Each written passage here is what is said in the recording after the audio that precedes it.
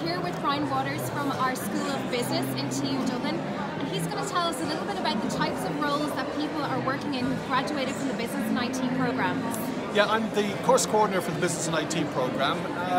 So where our students have gone to is we've had students end up in IBM Global Consulting, SAP, IBM Technical Services, Energia, Symantec. So the roles that they normally end up in are roles that operate at the interface between business and IT. So project managers, systems analysts, pre-sales support, post-sales support, and they have done extremely well. As a matter of fact, some of our students have actually ended up doing doctorates at the present moment, so we're really satisfied in terms of where they've gone and how well they've done.